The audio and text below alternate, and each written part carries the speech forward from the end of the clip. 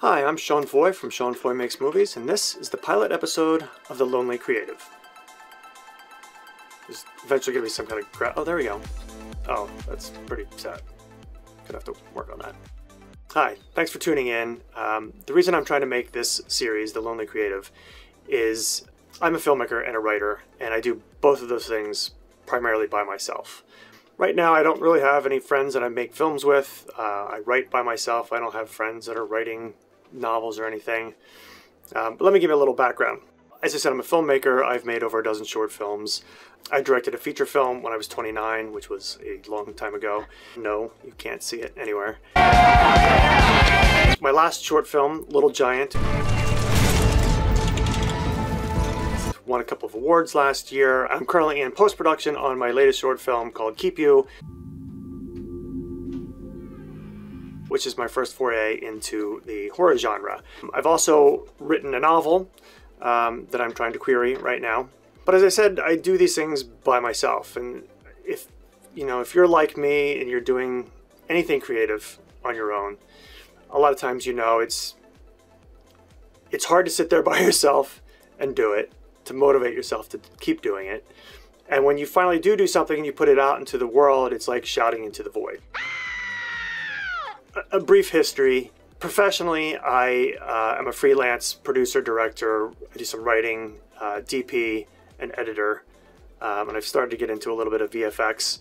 But I do that in the corporate world, which is fine. It's work. I own my own production company. I'm a one-man band. It's just me. I do hire other freelancers at times, but it's not why I got into this business. It's not why I got into doing what I do. When I was growing up, there were two things that I wanted to be. I wanted to be a writer, and I wanted to be Luke Skywalker. And I say that in all seriousness. I was 8 years old when the first Star Wars movie, A New Hope, came out. Yeah, if you're doing the math, I'm about to be 53. I wanted to be Luke Skywalker. Han Solo was way cooler than I would ever be. I know. But I could relate more to Luke anyway. He was this guy who had these grand dreams, impossible dreams, and then he actually did get picked, and he was the chosen one. He had to go save the universe.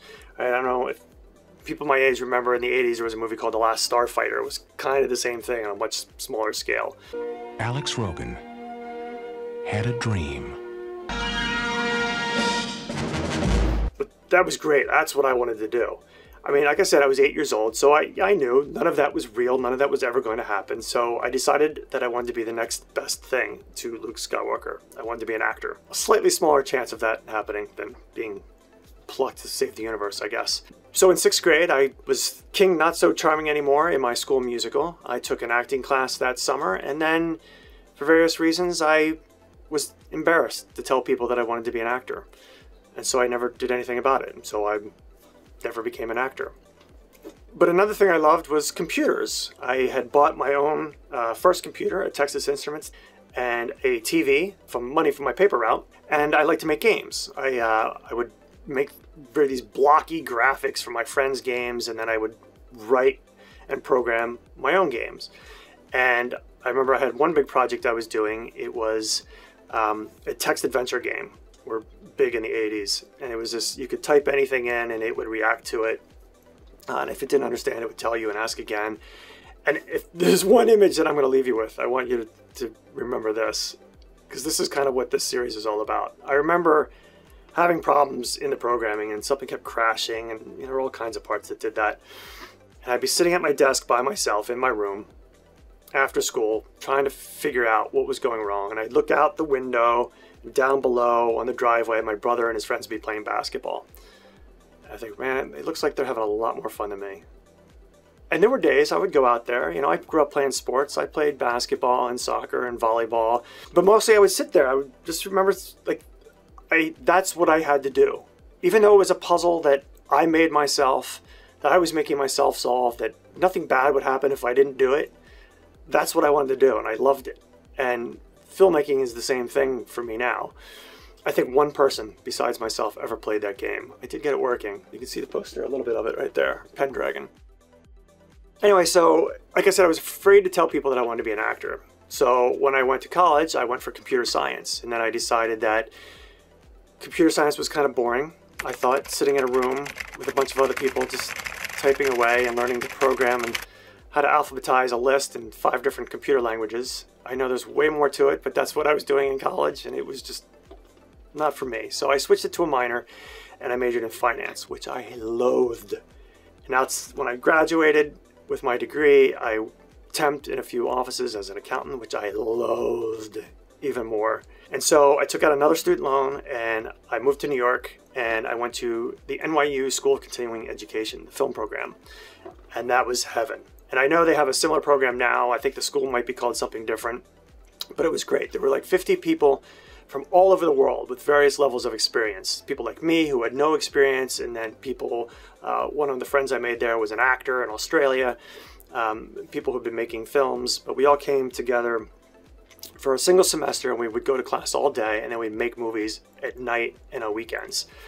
And it was great. I was in my element. I knew that this is what I was supposed to do. This is what I really wanted to do with my life. And then film school ended, and my group was me from the US, a Canadian, a Frenchman, and 2 Australians. And when school ended, they went back to Canada and France and Australia, and I've never seen them again. So anyway, I worked some jobs in New York, and then I moved back to Pennsylvania where I grew up, and did a job. I made a feature documentary, and then my girlfriend at the time and I bought a car. We moved to California. And I started working on film sets, first as an extra, then a PA. I worked my way up to camera loader, second AD, then eventually first AD on commercials and other videos. I started working for, back when Disney owned the Angels and the Ducks, I worked for both of those teams, for the Jumbotron crew. And I shot and directed a whole bunch of in-house commercials for the team, for the in-house vendors. I directed 2 TV commercials for the Angels. Show me the monkey! Believe in the power of the Rally Monkey. Don't miss Angels Rally Monkey Rally Tell Night, Saturday, August 26th versus the Cleveland Indians. Come on, they're coming back! No, they're coming back! I hope we're not too late. I'm so scared. We missed it. I am never leaving early again. So things were kind of going the right direction. I made a bunch of friends on the film sets that I worked with often, and we made a couple short films together. And then they started to realize they weren't making any money, and so they went to office jobs and bartending school and to become teachers.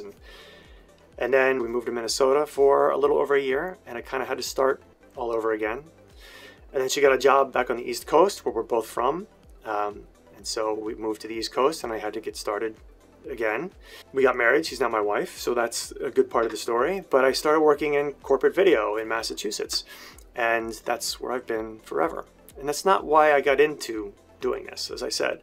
And so I do stuff on my own still. I get my family to come in, I get my kids to act in my movies, and we have a lot of fun. It takes me forever to do a project because I'm doing it myself. I'm writing it, directing it, shooting it, editing it. Left field, Bugs Bunny.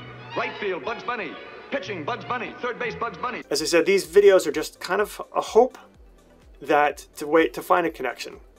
Now, I've gone to writers groups, I've gone to filmmaking groups, and sometimes it leads to groups getting together and saying, hey, let's do this thing, and then you get close and then it all falls apart. I did the 48-hour film festival a couple times, which was wonderful. I recommend it to any filmmaker. But, you know, I had a group of friends doing that, and eventually we all went our own way again, and I haven't seen several of them in years as well.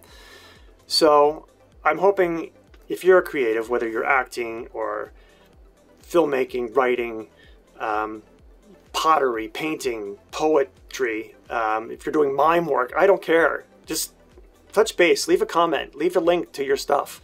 So hopefully other people will watch this and we'll connect, and we'll at least get inspiration from one another for trying to do creative work, whether it's yourself or you have 1 or 2 other people, but to kind of band together, support each other, watch each other's stuff, maybe buy each other's stuff if you're selling something, just to support one another. So that's my hope. Future episodes, the next episode I plan to talk about my short film Keep You that I said, you know, why I'm doing it. It's a horror short film. It stars my kids, it stars me, I'm the main actor in it. So that was a new challenge. That was another challenge I wanted to give myself this year. I wanted to get back into acting, or I guess back into it. The last time I did it was maybe 6th grade.